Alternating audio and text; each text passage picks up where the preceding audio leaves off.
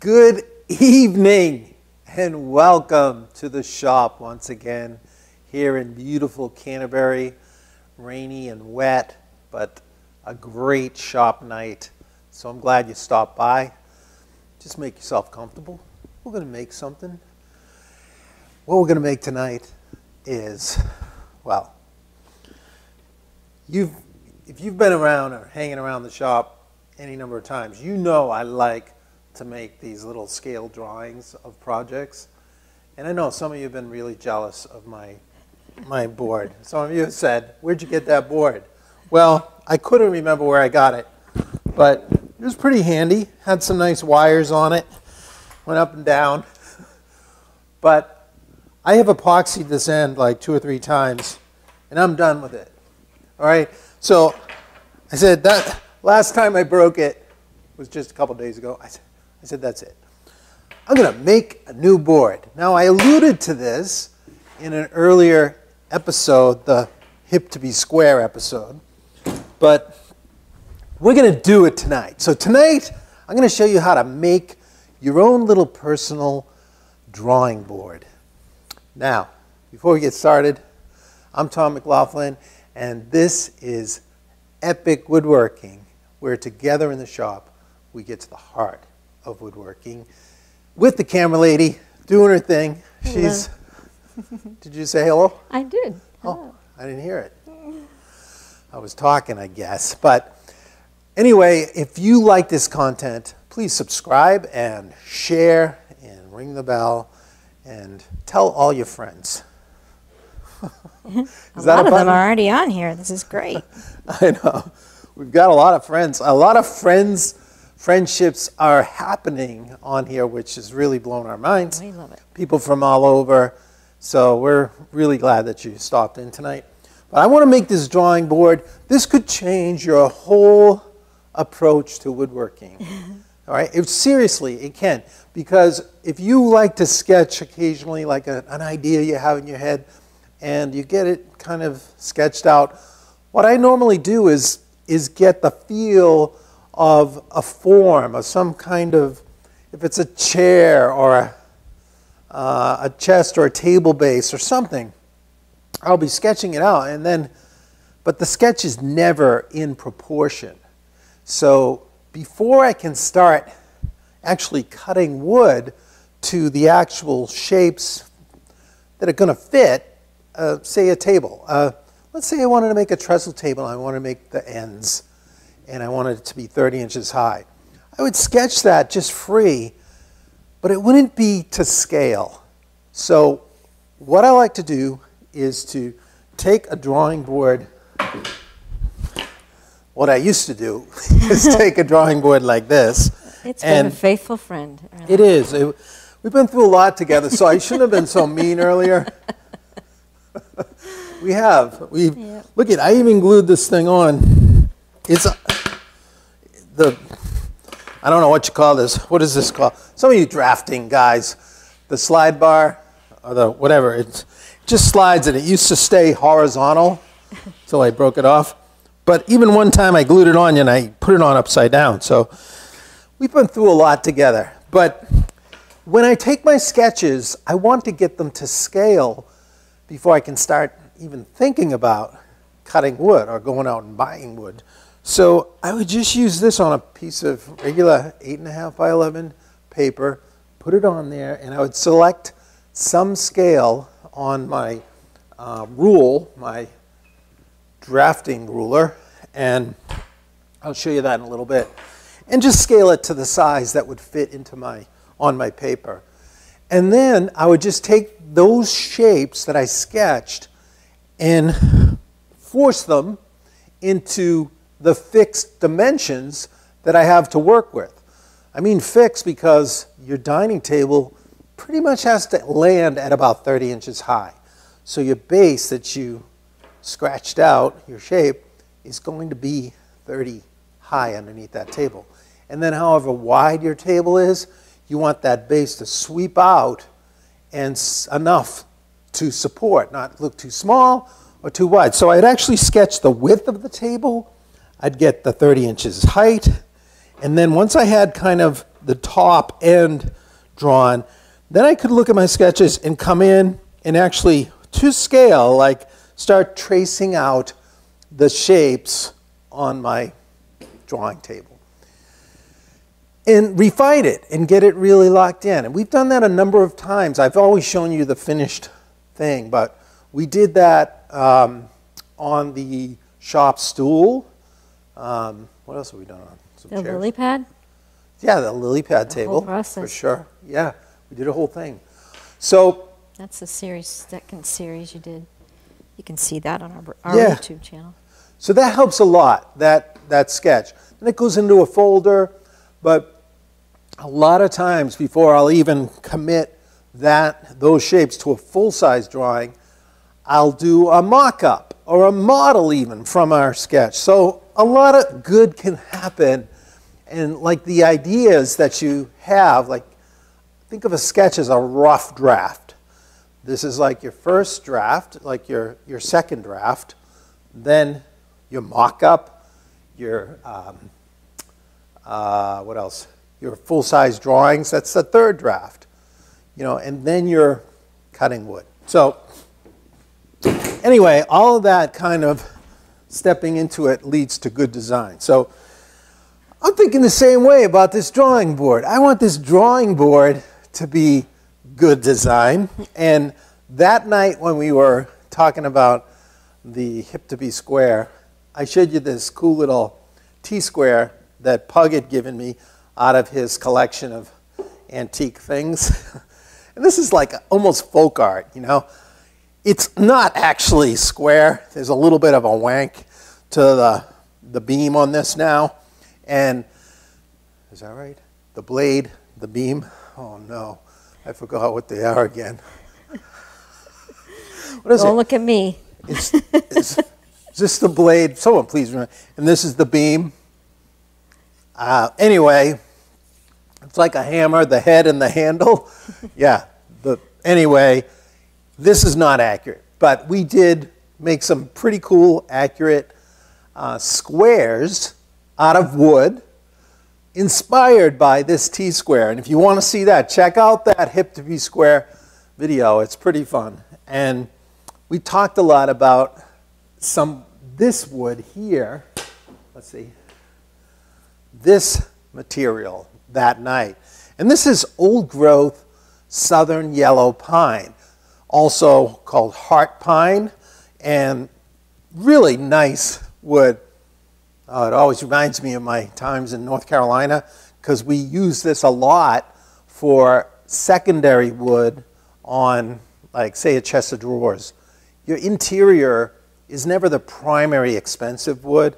Like the outside might be cherry, walnut, mahogany, but the interior, the drawer sides, the back, the drawer bottoms, they were always kind of usually a native softwood that was fairly inexpensive to do the job. So the secondary wood in North Carolina, in that region of the southeast, was very often southern yellow pine. And up here, it's more like white pine or poplar. So this is a great wood, and it's very stable when you get it in this condition where you've got the growth rings are perpendicular to the surface here. So you've got a very linear figure here. This is quarter sawn wood. It's very stable. And I intentionally saved this out of some floorboards to use for just this moment. So I'm glad you hung out. I've actually been saving this, as I said, for probably 35 years. Right? And before that, the house was 100 years old. So it's a long time. But so what I want to do is build a square like that horizontal guide we had on that other one that was guided by the wires underneath. And they call it a parallel bar. Ah, thank you. Yeah. So I'm going to make my parallel bar out of wood, and in this manner. So I'm going to have an end or a beam or beam? It's a blade. Blade, beam. I'm going to have the beam on this end. Now that's your typical T-square. But in order to get this to travel nicely without having to hold it every time, I'm going to put a second beam on this end so that it'll be set just right so it'll just glide and stay horizontal. What do they call it again? Sorry, horizontal beam? Parallel bar. Parallel bar. I should know that. Just think. Now, I could be wrong. Gymnastics. Maybe they're calling those two side things the parallel bars. Guys, can you help? Anyway. No, I think that would be the parallel bar on the drafting table. That makes sense. That makes sense because it's parallel. It stays parallel to the horizontal line all the time, and you work off that. But anyway, so I'm going to do that, and I'm going to use the same kind of material that very similar to what we did the night of making the squares, except I have glued on these little edge strips. So to make this, I've got a nice piece of quarter sawn or rift sawn heart pine there. And I didn't want, given I was going to be drawing a lot on this edge, I wanted this edge to hold up and be really nice and hard and smooth for a long time. So even though the yellow pine is pretty hard, it's not as hard as hard maple. So that's what I glued on to each side. Now, to make this, I didn't make just one this thick. I started with a piece about that thick. So I've got my material, and then I ripped some strips of maple, also quarter sawn this way, and popped them on each side. And I just put some glue in there and threw a few clamps on there. So these are almost 3/8 of it. These are about 3/8 of an inch wide right now. After I was done, I jointed them and ripped them, and they ended up getting a little narrower. These are probably landed only about a 1/4 inch thick at the end because you wanted, but before I jointed them like that, I glued this thing up like a sandwich. So I've got it like this. And then after it was set, I jointed one face and then went to the bandsaw and I just cut it into, say, maybe 3 cuts. Okay, not very even, but I did do even cuts. And that gave me 3 of these. So what I like about that is not only is it very stable, but it gave a little more of a decorative edge. And I think having that lamination glue up also adds to the likelihood that it's going to stay true for a longer period of time than just being the natural quarter sawn heart pine like that. Let's clear up some terms because I didn't repeat them to you well. So the rule is called a blade.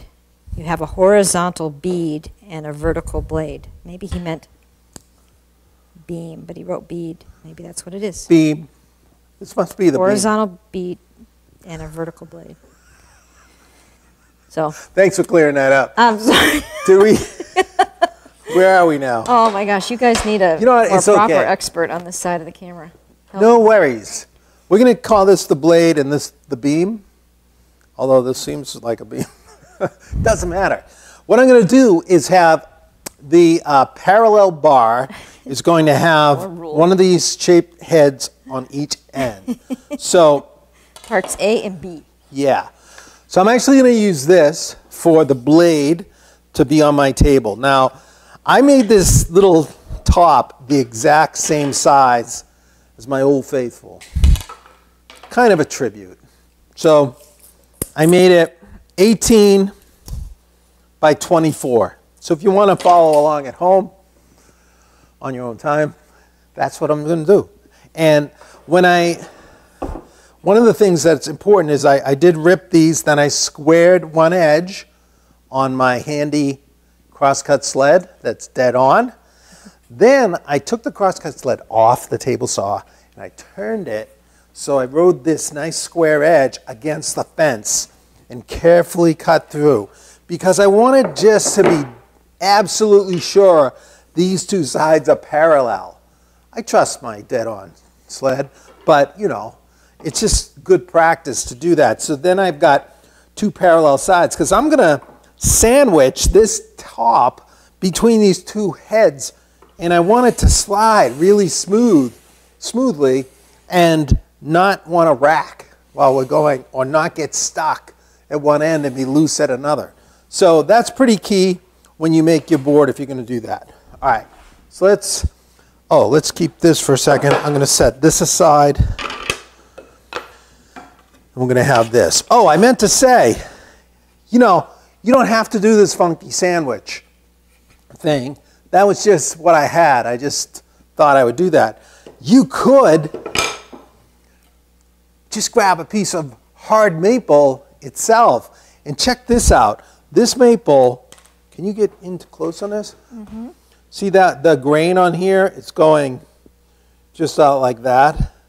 So it's nearly dead quartered. So this is a really nice piece of quarter sawn maple. It's a healthy, it's 1.25 inches. Probably started out 6/4. I jointed one face. And now let's just for fun, let me just show you how I resaw that. I do this the same way, whether it was a stack like this would be glued up to create this guy, or simplify it. You don't have to glue it up. If you have some cool stock that's hard, it will be a good straight edge for your table. Just go ahead and use that. So let's kick this on, and I'm going to make a cut, putting my jointed face right against the fence right here. Here we go.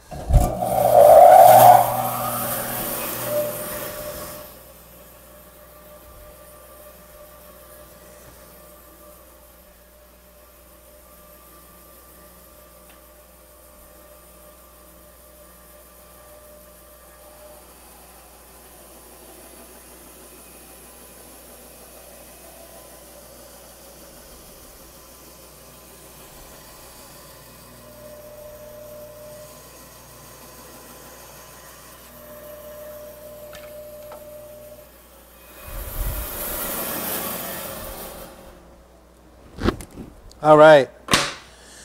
That was fun, huh? Those sparks. Well, those came out because I had just changed that blade. And I set the, there's like a ceramic, instead of that thrust bearing behind there, it's a disc that's just ceramic. So it just had to get worn in a touch, and then it stopped sparking. So it's funny, whenever you resaw a piece like this, the outer pieces are going to probably bow a little bit on you, just like this one did. See that? This has a little bit of a bow this way. So that's why you want to resaw them thicker than you want to land on at the end, because I still got the bandsaw marks, and I'm going to have to plane those off.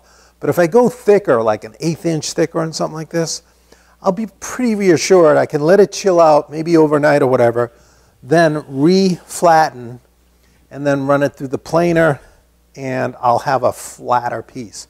What's interesting, though, is the inner pieces of your resaw, those that are freshly sawn on both sides, will almost always stay dead straight because you haven't changed the moisture content is the same on both sides of that piece, where these pieces out here, the moisture content out on this side may be different than what's on the inside. And plus you have already cut fibers here, where the inside just gets cut on both sides. There's something about it. It just stays in equilibrium better than the outers. But so you should allow yourself extra. And don't try to get too many out of this. Like, it'd be crazy to try to get 4. I would probably have set it into equal thirds and just gotten 3 out of this one and dressed this down to the end. But look at that. You have this really nice quarter sawn grain, and it stayed true on the outside. So you could just rip some nice quarter saw material and get yourself a trusty blade.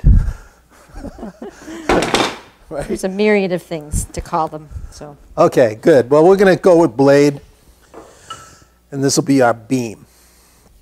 Okay, so I like this little reverse curve, also often called an OG curve. It always feels weird saying that. It's spelled O-G-E-E. So OG, that's a nice curve. I have no idea where that came from. Maybe we have some historians who can chime in. What is the root of the word OG? And let me see. Sorry, I feel like I'm going to sneeze. Let me turn you down here. All right, I guess not. Oh, no, just kidding. All right, so what I did was I liked this shape, and I actually went a little bit longer. Just felt like I wanted a little more length, and I was holding it up to the board, and just want to make sure it doesn't twist. And I got a nice tracking as the parallel bar slides up and down. So what did I go with here? I just went with it's 8 5/8. So I got my stock, which is thinner, a little thinner than my 3/4 inch MDF. And I'm going to set my little template on here. Now this template, I allowed this flat to be wide enough so that like half the distance, you just want that flat to be a little wider than your blade that you prep first. And then the width of this is about 2 inches. So all you have to do once you get it all set, let me find a good edge here. This is kind of not the best, but it'll do. I'm just going to come down here, and so I'll hold it flush to this edge, and let me get maybe this pen will work. Ron's asking if it was once called an O-G-I-V-E curve. O-Give. I've never seen that. I've never seen it, but it's a classic 18th century. All right, so there you go. And then I'm going to make a little tick mark down here. This is to show the length.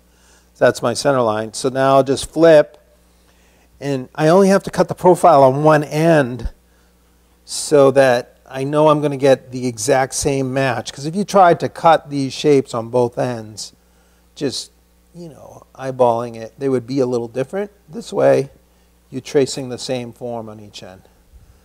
And you get a beautiful symmetry there.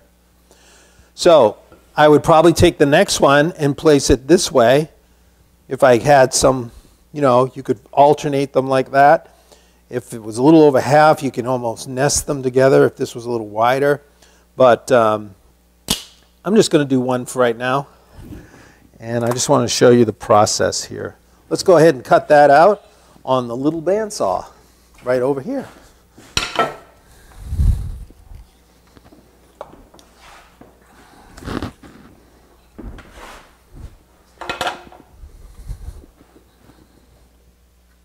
This is the bandsaw we tuned up last week, so it's good and sharp. Everything's adjusted well.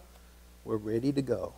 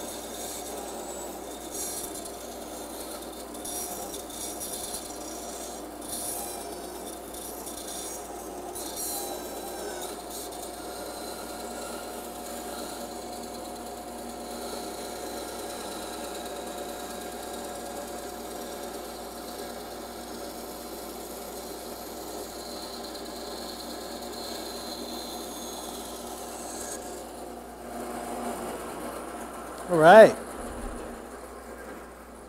Pretty sweet. It's got the throwback to the original design, and I love it. It's got a nice kind of look to it. So to clean this up, there's a lot of ways to go about it, but something like this, I'm not going to use hand tools much. You know, it's not worth it. But it's great to have one of these wide belt sanders like this. They're 6 inches wide. It's just a big, you end up with the disc and the flat belt. This is an oldie, but a goodie. So I'm going to just, the profile's a little too small to get the round end here. If I try to get it there, I'm going to make my flat too small. So I'm just going to hit these ends first, and then I'll take care of this over at the bench. Here we go.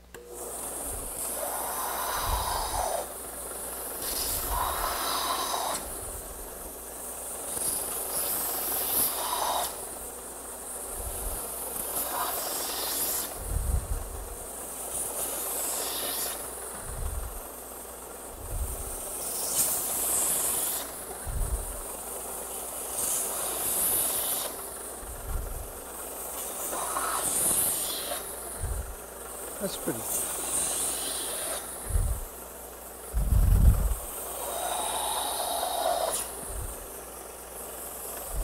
All right, so that's pretty good. That's nice and smooth. And now I'm going to go back over to the bench. Tom, before you go any further, is anything you would add as technique on the bandsaw process you just went through? Yeah, I mean, you could see where it was. That radius was just a little tight for that 3/8 inch blade, so I had to, as I was going in, I could hear it kind of starting to bind, so I backed up and I just cut the kerf a little bit wider where the back of the blade had to turn to make that tighter curve. So that's all I did, and then at the end I ran it out. I didn't try to get the tight curve, and then I came back and just skinned that tighter element. But you can make preliminary cuts this way, relief cuts, so that you can get around there. But I had actually done this earlier and didn't experience any of that binding, so it's kind of weird. Maybe I used a little different technique. But it didn't bind much. It's important to keep moving, but I was definitely maxing out the radius that blade can cut. All right, so I want to clean up the roughness here, and I like using a a little sanding drum in the drill. So, and I'm kind of going downhill. I'm trying to avoid it going up and over there, but we'll see.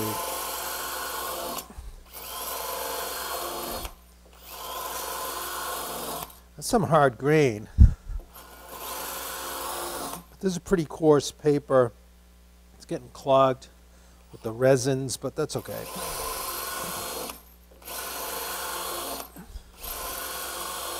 So I'm just trying to get rid of that last little bandsaw.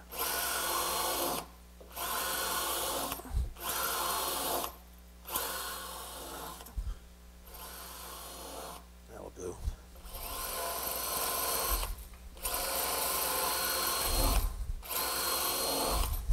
I always think of that. I always think of that. I know.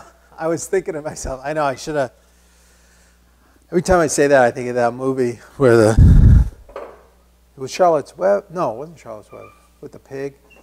And the guy. Pig. Yes, it is. The guy trains the pig. Mm-hmm. The pig's amazingly brilliant. He goes out and he does like some, the guy, and the farmer goes, "That'll do, pig." So, you told that joke like I tell jokes. I was going to say, "That'll do, pig." I'm talking to myself.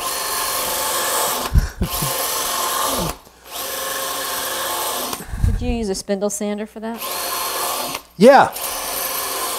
Spindle sander would be nice and easy, but if you don't have a spindle sander, these are pretty inexpensive, and they do a nice job in a lot of cases. This one went a lot faster because I didn't have that one little extra cut. But there you go. It's nice and clean. That's good enough for me right now, I did sand these sides already, so we'll break all these edges once we get it attached. But let me just show you the method for attaching this and getting this going. Now, I'm going to set this board over here for a second, and we're going to bring in the same kind of master square board that we used when we were making our wooden squares. All I did was I had a nice jointed straight edge of MDF here and used that against the fence of my dead-on cross-cut sled. And I made a cut about 1/4 inch deep, just a saw cut, and then I fit and glued in a spline of cherry that fit in with no motion. So this set me up to have a nice, dead, accurate square beam to this edge. So it's dead on this side and this side. So it's perfect for gluing on and adjusting this. Now, as I went to put this on, I looked at it and I thought, you know, this could be a little improved. This is kind of a hard edge here. I thought this would be a little nicer with a faceted edge. Like if we look at our old one, you check this out. It's round, it's a little rounded over. It almost looks hewn, like they did something. This got kind of worn and beat on. This is quarter-sawn oak, probably white. Up here, you're going to see more the original profile where it didn't get worn so much, right up by the beam of the head. And down here, it's pretty worn out. So I wanted to just create a chamfer very simply, nothing fancy. You don't have to set up a router or anything. Just set it in your vise and get a little block plane out and have some fun. So I have 2 block planes usually, and my Stanley, my older Stanley model, I usually keep this set pretty heavy, so it makes a heavier cut. Now I'm holding it right at about a 45. It's not critical exactly. So each time I'm getting a nice string coming off there. I mean, look at it. There's kind of like big curly cues. You could save those for your Christmas decorating. I know Martha Stewart would find something to do with those. Do we have any ideas? All right, so. Dye them. Yeah. So I've got that now. I always keep my little Lee Nielsen set a little more finely. So rather than readjusting, I prefer to change block planes. And this is the low angle. Is it the 62.5 it's called? Yeah, 60.5. Pretty sweet. Anyway, that looks good to me. The faceted is about as wide as the flat, so I've got about an 1/8 inch now on the flat, then a facet, and then a narrower. It just looks more refined, doesn't it? Check it out compared to this edge. Nice and hard. You have to hold it still, huh? I'm trying to get it where you can, I don't know, it's hard to see it, right? Without a shadow. There you go. All right, so now we'll hit the other side. Just set it up. I'll do this.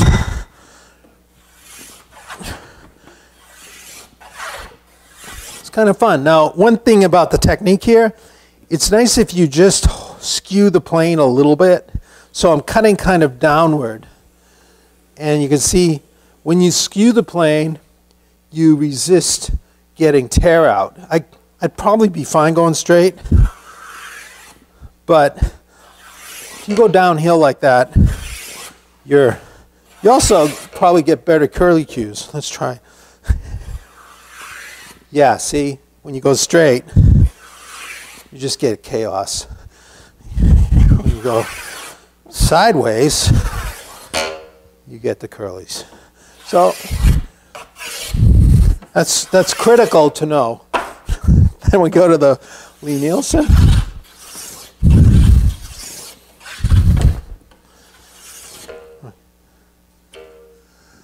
It's like a Jew heart. Ooh, Easter basket fillings. That's cool. There you go. That'll take a little while to create them all. All right, so that's a good idea. Fire starters. All right, yeah, great. Fire starters too. So I want to also chamfer the end.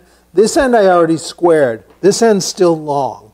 So I could start with this guy. Now this is going across end grain. So now I'll go to the finer. If I want to be real finicky, I'll get that facet, that edge, to hit the corner. See that little? It's all in the details. I'll check that one over there. All right. I'm getting a little too crazy here. Big. That'll do big. Hey, doesn't sound right when you say it. What do you say? Good fun. All right then. Okay, so we've got the chamfer, and now we want to set it on here. There's one final detail before we can put this on. Now, I noticed on this good old square that, can you see that? There's actually that little relief cut there. So I'm going to turn it so, I don't know if you can see, but it's very subtle. It's about an 1/8 inch down and not even a 1/16 inch this way. So that little relief is there to help nothing get trapped in there and always have that clean right up in that joint where the beam meets the blade. So I'm going to make that little relief cut. Now you could go to the table saw and just set a sacrificial fence, or, you know, and it's kind of tricky, but to get just one, I'm going to use an old tool that I haven't gotten much chance to use. I also want to do this on the better looking side. Like this has that little funky pattern. I don't know what. It's like a staining in there in the fibers. This is nice and clean, so I'm going to put the relief cut on this upper side. I've got the grain running up, and I'm going to use this little rabbet plane that I've had, and I never used it, and I just tuned it up. It's more for show, but it's always been right behind the bench. So you can actually adjust this fence over or back for the width of the cutting blade right there. So I've got it set over so the blade is extended almost that 1/8 of an inch. And then you adjust this brass stop down and up by turning this knob. And I've got it set, you know, for about not even a 1/16 deep. So if I start over here, I feel like we're on here now. Wait, I got to cut myself. I like Roy. Oh, one other thing I didn't mention was this little scoring blade cuts and scores the edge so you don't get tear out. I just didn't hold that in the right spot. I really need Roy here right now. All right, so I'm letting the scoring blade start us off. There, now we're starting to get into the cut. And it doesn't have to be fancy, it just has to be deep enough. This is all pine, right, Tom? Yeah, this is hard pine. Yeah. Wow, I'm running off a little there. So I'm going to start back here. I think my scoring blade is a little too far out. And I couldn't adjust that because the screw is torn up. The blade part is also pine except for the maple sides, right? Correct, yep. It's all from the same heart pine flooring that I had. Okay, that's good. So see that little relief now? We've got that sweet little relief cut just like our original. It's interesting, that original was probably cut that same way. So we've got that little thing. And now we're going to set it up. So I would put a little glue on here. Let's see. I'll just do it. Why not? We're ready. John says, I don't know, this will make sense. The side used on the paper should also have a chamfer because when you are inking, you need space between the beam and the paper or the ink will smear. Well, John, that's a personal preference, I think. I always just use pencil, and I want that edge to be sharp because that's on the paper in my, I'm using a fine point, usually a 0.5 millimeter, and I wanted that. That's why I want to keep that sharp and crisp. I might just very lightly break it, but you're not going to have an ink issue. No, I'm not going to do ink, so I prefer the pencil for my drawing so I can erase. And then I'll just, whoops, that's not my square end. Phil's asking if that's called a Philister plane. Yeah, I believe it is. Phil? Did Phil ask about the Philister? Yep. Yes, I think that's what it is, Phil. I have not. You guys just watched the first time I've used that. Probably was saying to yourself, this must be the first time you used it. I do use my shoulder plane a fair amount,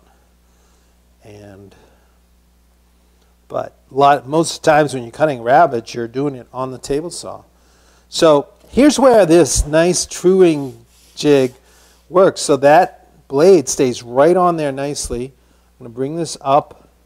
I'm going to center it on the head there, and I'm going to just give it a rub fit, smear that glue around a little bit. And I notice I stayed away from the edges. I don't want it going, I don't want to deal with a lot of squeeze out. Just to show you, look at that good glue distribution, but I'm not quite to the edge. I'm about not even, almost an eighth or less away from the edge. So by the time I squeezed it down.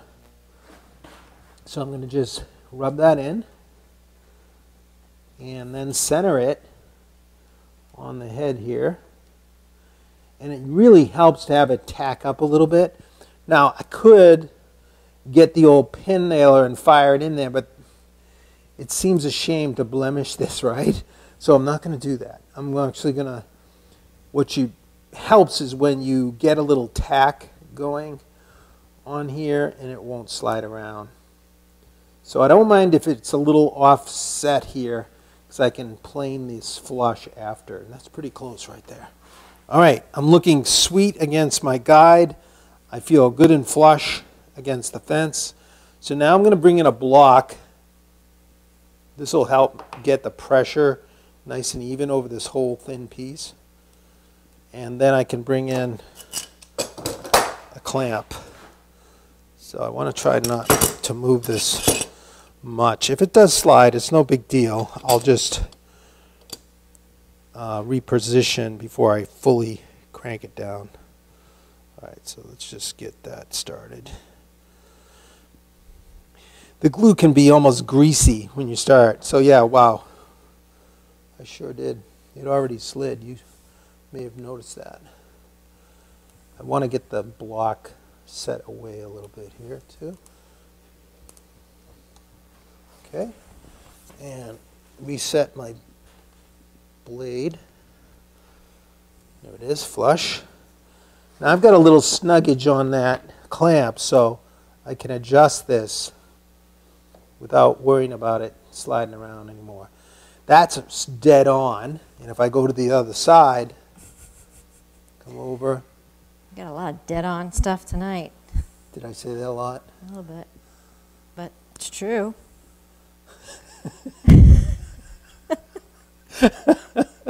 Yeah, it's annoying, but true.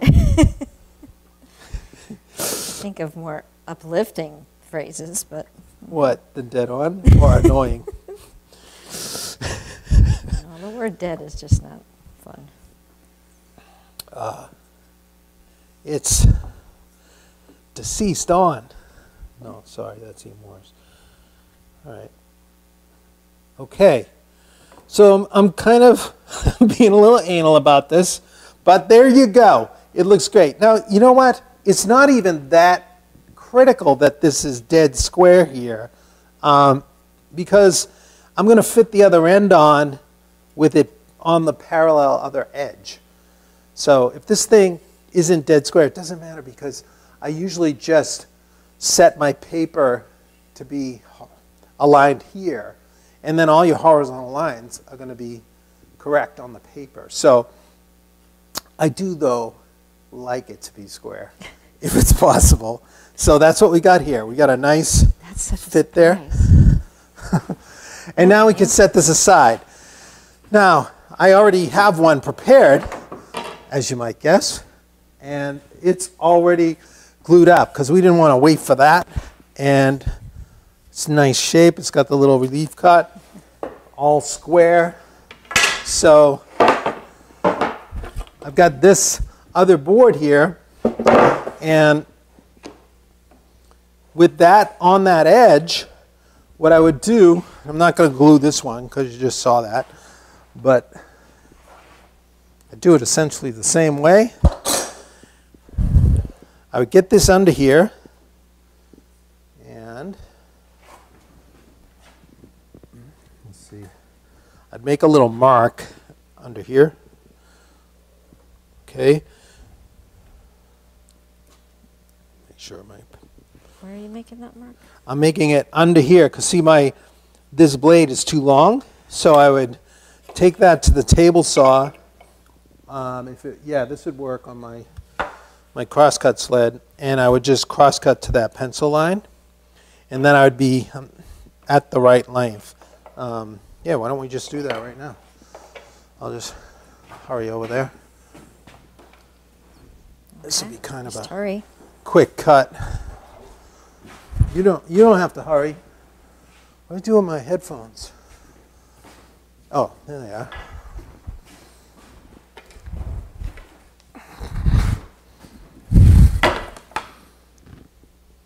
I can set the pencil line to the curve cut out on this sled. That'll get me very accurate. Here we go.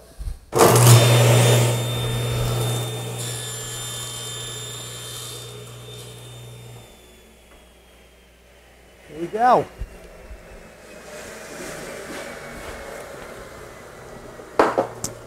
Okay, come on back, and now we're ready to fit our other end. So we want it to slide nicely, but we'll clamp it so it's nice and snug. I mean, we want it to be true and flat. We can always just lightly sand the MDF or the face of this to get it sliding. Now that is dead flush right there. It feels good. And I would go ahead and mark and glue that surface, bring it up. I would put another block in there and then clamp this way. So you can see with just me demonstrating like this why I put that block, because this is thin material. So as I push here, I'm going to get all my pressure in the middle. The block is thick enough, it distributes it, so I'll get good full pressure on the full square. But for right now, I just want to show you getting on there. So then this is tracking beautifully, and I would glue that up and let it set. It's 3/4 MDF, is that right? Yeah, and I actually use the regular weight MDF. A lot of times I'll buy the lightweight because it's just so much easier to handle. But this heavier weight just feels good for a drawing board. It's a small piece, and it gives you a good, stable feeling to it. So that's what you want for this. So then that would set up, and I want to make this a little bit decorative. So what I did was I would mark it. Let's see. Yeah, I guess I'll do one of them. All right, so I would mark this head here. You want to come on in? I'm just going to eyeball this. I'm going to put some brass pins in here. So I'd want one right about there and over here. But let me just use my finger to mark that location. Then I'll probably want one right about here, so I'll do that again. Bring it over here. Now I want that that location there, so I'll come this way, keeping my fence set up here. My fence is my middle finger. Don't move it. It's so accurate. And then you want to come here, go pencil line, pencil line. That's pretty accurate, actually, for doing this. And then I would take my awl and get a little starter point here. Don't try this at home. Why not? There we go. So lots of years of using that finger mode. yeah, if you want to see that again, I'm just pinching and this is my fence. This finger on the bottom. I can move it. Look at it. It's just It wasn't complicated. I was just saying there's an eye that you have from the distances. Just joking. It takes No, it actually is an important technique. Uh-huh. I don't want to skim over this. Okay. All right, so now I've got that marked out. I'm going to go to the drill press. I'll just drill one hole for now. I just want to show you with one of them. And we'll head over. I'm going to turn on the light. I've got a 1/8 inch bit in here because I'm going to put in some 1/8 inch brass pins. That's all I could find at the store I was at. And they're fine. So here we go. Pay attention to the diminished noise The here. healed. Ah, so nice. Thank you, Peter. All right, so here we go. Right in there. Just want to come down.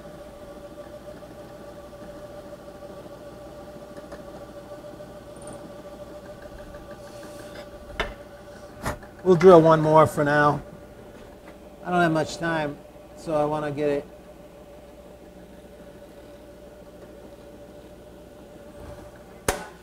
Oh, good.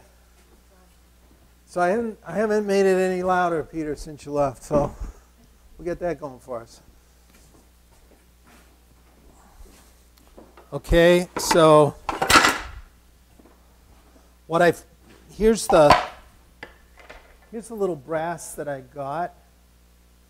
Got it at Home Depot, but I'm sure you can get heavier brass, like 3/16. Might look a little nicer, but I realized with that 1/8 inch brad point bit, it was a little undersized.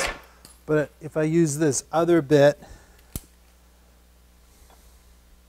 it's a little larger, and it allowed me to get clearance. Just reams it out a tiny bit.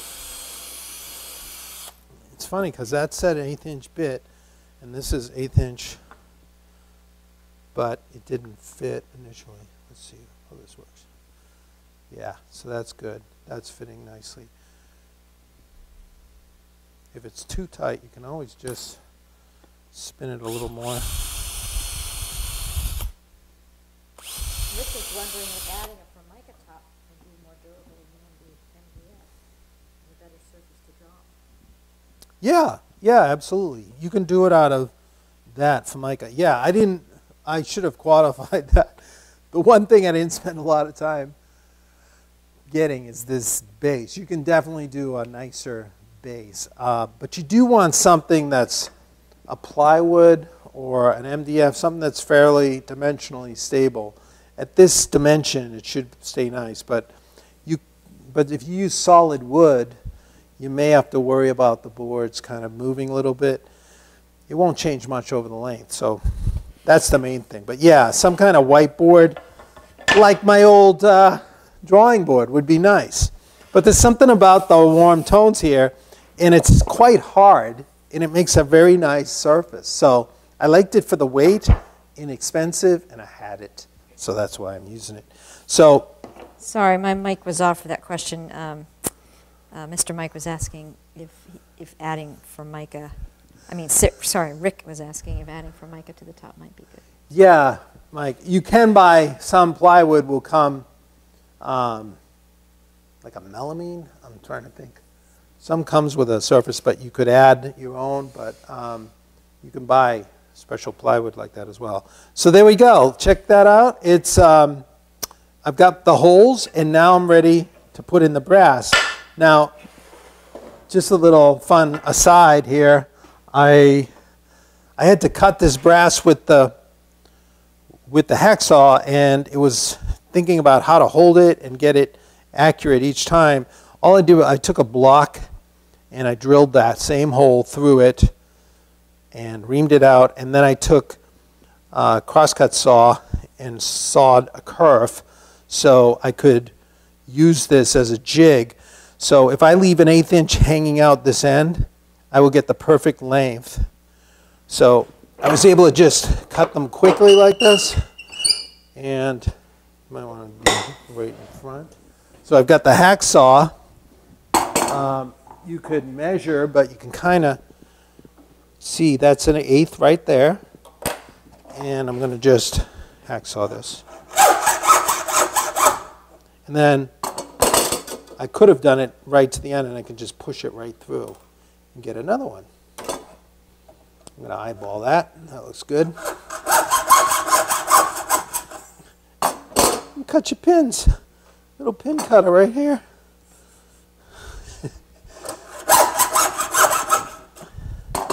Get all 4 pins pretty quickly, and then I just took some wet dry paper. I think this is 800 grit, and I just had to make sure that that one edge was cut back. So this brass is pretty soft. You see how fast that was to cut. It's nice to work with, and you can file it quickly.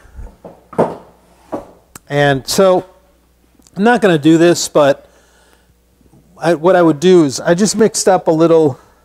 I wanted something to hold it in there, so I had this little 5-minute epoxy, and I picked this up at was it Lowe's, and it's nice stuff. So I just mix it up. It gives you the equal mix. When you squeeze the syringe, you'll get an equal amount, and you just like, let's say I put some on here. You're just going to make sure it's nicely stirred together and evenly mix it up. And then I took the smaller end and I put a little drop in that hole. And then once that was in there, I was able to take that chamfered end, get it started, and just press it in until I felt it overhanging. Just see how slight that is on each end? So my jig gives me just enough. And I got all 4 in there like that, and it's going to squeeze out on the bottom. You can clean up that wet epoxy with denatured alcohol really easily. So I like to get it off the surface, and then once it's dry, all 4, and then you do all 4 on the other end, then you can file them flush. And I just take a little metal file, and you can, it goes really fast, but because it's so soft, you could use a little more aggressive. This is pretty fine.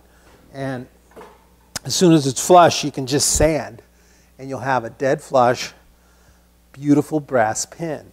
And this little parallel bar starts to get pretty nice looking. And after that, I would come in and I softened all these edges with like 150, 220 grit, and just soften them up, you know, make them feel like an aged piece. And of course I need to chamfer this little edge here still, and do that to both ends, and then you're ready for finish. So for this material, I love to use shellac in this case for a couple of reasons. One, it's a super easy to apply. It dries fast, and for this stuff's really good for this kind of thing. And this is bullseye shellac, or comes pre-mixed.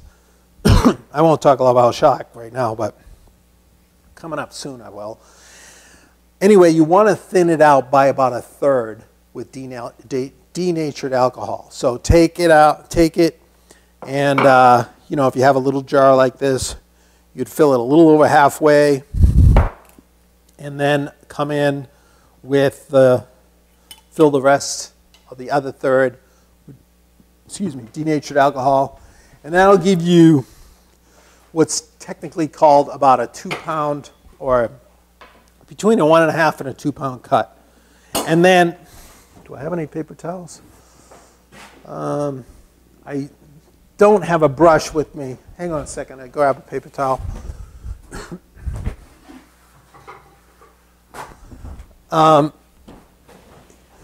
You could brush this on. It's super easy to brush on.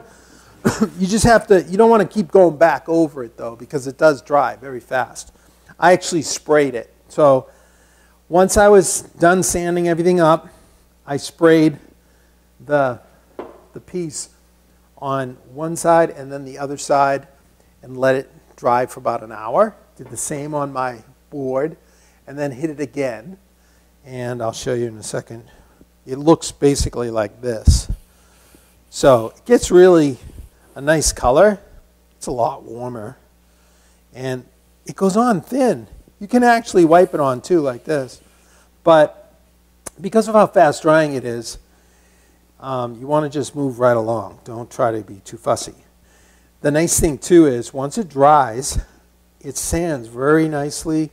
And then when you apply the next coat, it actually melts into the previous coat. But shellac has been around for so long. It's such a sweet finish. And just 2 coats will give you a beautiful film on there. Just spilled a little on my board. But it'll give you this sweet film. And then the next morning, you can very lightly sand it. I sanded it with just to take the dust snips off with 320. And then give it a final burnishing with 4/0 steel wool. And after that's dry, and then I also made sure I got plenty on these edges because these tend up to fill. Did the same thing with the shellac and then waxed, put a little wax on after lightly sanding it.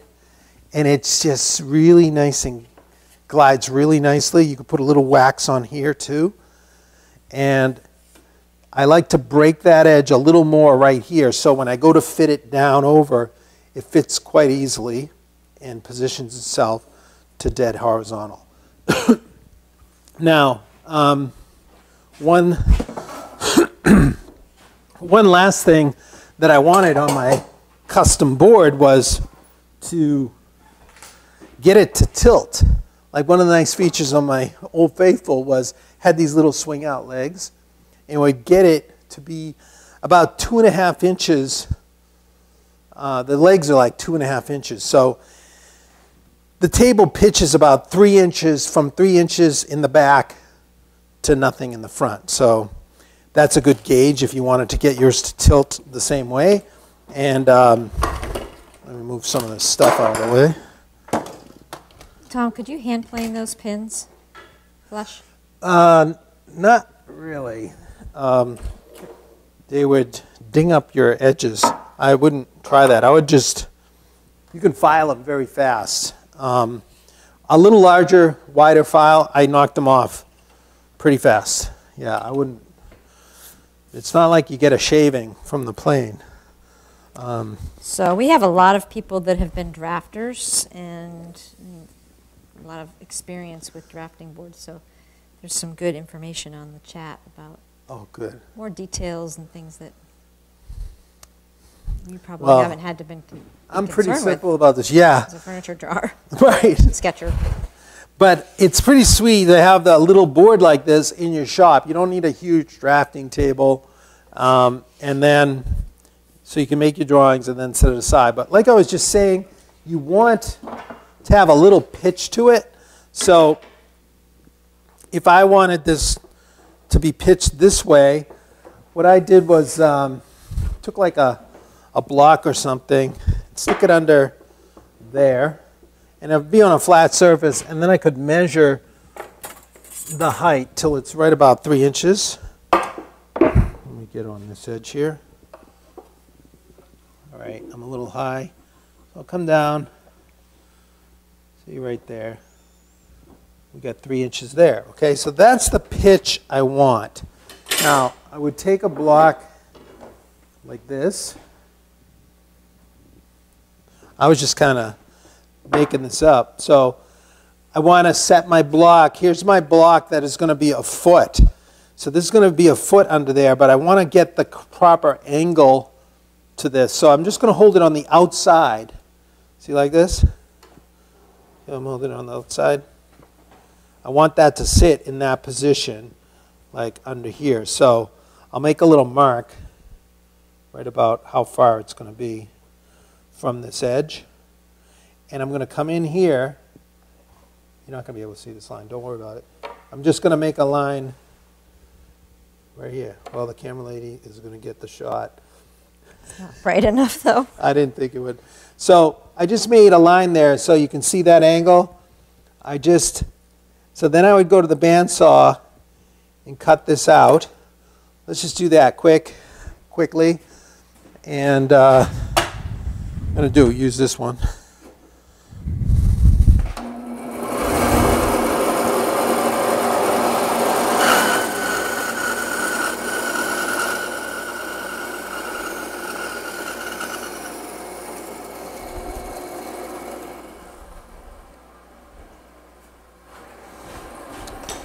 Okay, I'll just smooth that up really. Just want to smooth that so I can just hit it with the Lee Nielsen here.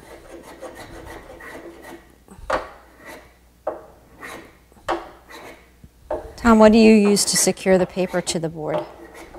I just put a little piece of tape on each. But I know I've had drafting dots, those little round sticky dots, and I actually went through my whole roll. There's a lot of dots in a box, so I've never gone to the trouble. I should look that up on Amazon. But we'll get you some. I used to go to Staples and just get all those supplies. And they're little round dots that don't tear the paper, but I've been using Scotch tape lately. So now check it out. It goes right under there. It fits nicely, and we can take out our support, and you can see how it's going to fit right about that position and give me that pitch. So with this, I would make a copy on this block. Just hold it up there and make a line. It doesn't need to be this thick. This is from stock, like cutoffs from the chair making class we had a while back. And I've got that block. And then once I made these, I was like, well, those are pretty nice, but they look really chunky, so of course I just had to make a little curve here. something like this. That'll do.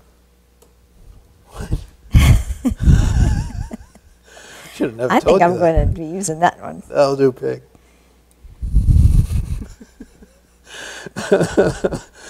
That could be used in a lot of ways. But so I would cut this out, and then just to give it a little more decorative foot. And this piece, to hold the pitch, I could clean that angle and actually use that little cutoff as a flat spot at the front to support my little rubber feet. So I like these things. I use these on the, a while back I made a video on making an end grain cutting board. And you can get these kind of rubber feet on Amazon, a little bag of them. And you just take a screw in the center. Do I have? Yeah, all right. So I don't remember if they came with Phillips screws, but they're just 3/4 inch. And what I did was, once that's cut out, I'd pop one right there. And then I pop one on that little angle block. And that gives you a nice stability on the table.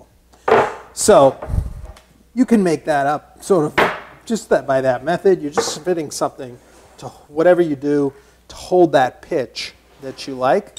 And then I just put some glue there I marked out and I clamped them on there. And when I was done, I got my feet on there.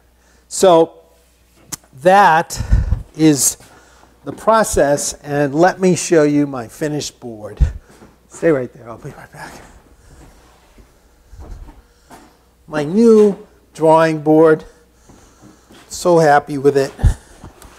Check it out. I gotta put it this way. I'll move my bench a little. All right, so here's my... Yeah, that Scotch tape is going to have to take a Look at hike. It There's a lot of people cringing right now. Sorry, y'all. But check this out. This is just 2 coats of that shellac that I mentioned. Wow, that's pretty. It feels so silky. Shellac is so nice. I mean, imagine if you tried to oil this. Like if you use an oil varnish, you'd wait 24 hours, then you put on another coat, another. I literally did this in 12 hours. So it was sprayed really fast. I'll be talking about that soon. I have talked about spraying, but I'll do it again at some time soon. I'll be getting the word out about that. But look at those brass pins. They look nice. That was your idea too, Peter. So, man, 2 credits, 2 shout outs in one night. So those add a little bit of class on each end. Look how I soften those edges. We got the nice chamfer. I plane that flush and then put a little wax on this face. So with the shellac, lightly sand and then wax. Man, these edges as well. What's great about, what I like about this is that I don't need those wires underneath anymore, but because you can just drop it down, you can move it on the paper nicely. Now, if you had tracks or something on the side that if forced this up, it would, sometimes it'll get your paper like that. You'd be trying to always move your paper. Here, you can just drop it down on your paper, and you've got a nice control of it. And it doesn't stay on. But check out the bottom, those nice feet. I ended up using some white stock. I didn't think ahead and use the cutoffs from this. But with the feet on there, and those angle blocks, it classes it up a little bit, and when you set it on your bench, it is right where you want it. So you could sit on a stool here and get your work done, and I'm telling you, it feels so different. Come on around here for a second. Look at it from the point of view here. So you see you're using it in this position. Compare it to, whoops, this. I mean, compare the store-bought plastic model with the wires. This served me well. Sorry, don't mean to. You really. It's got a handle. Knocking that thing. It's had its day. But I'm pretty happy with this because it has a warmth to it. It feels more conducive to great creative moments. Doesn't it? It does. It's amazing. It's sweet. It's warm. So anyway, that's all I got for tonight. Did you shellac the board also, hon? Yes, I did. I sprayed this with the same 2 coats, and then I lightly sanded. And I didn't wax this at all, but just lightly sanding with 320 grit. It is so silky and smooth. It's beautiful. So with that on there, you get a really nice parallel motion. I didn't lift it up. So there you go. I wonder if anybody will make themselves a drawing board, but that is the drawing board technique. Any other questions? There was one question back when we were talking about the Formica, and Mike asked, what's wrong with too tight? I think you had referenced something was going to be too tight. Do you remember what that was? Oh, maybe when I was talking about sandwiching these on, I want it tight so that I want to make sure this edge and this edge are dead parallel. But I actually clamp that up like I did there while it's squeezing tightly to the edges. I wasn't really that worried about it was sorry, honey, it was related to the brass pins. He said the brass pins were going to be too tight. Oh, okay. Sorry. Well, I just reading that out. I couldn't tight? get the brass pins through the initial pilot hole, so I just reamed it out a little more. I couldn't even fit it in. So I just wanted to slide it in a little bit. Know I could ease it in with the epoxy, and that's how. So you want to test that to whatever stock you use for your brass pins, and you'll be set to go. So you're going to see this board hopefully for years to come if you decide to hang around in the shop as we go through some creative adventures. Is that it for questions? That's all I've got, yeah. All right. Well, thank you so much once again for hanging out, spending some time with us here in the shop. We couldn't do this without you, and it's been a real joy this year, even amidst all the craziness and the wildness. It's a settled place to come to the shop and be creative and make something beautiful, a gift you can share or to express some love to somebody in your life. And I hope you'll come on back and see us next week. We'll be right back here on Thursday night for our next edition of Shop Night Live. See you then, everybody. Awesome. Good Thank night. you.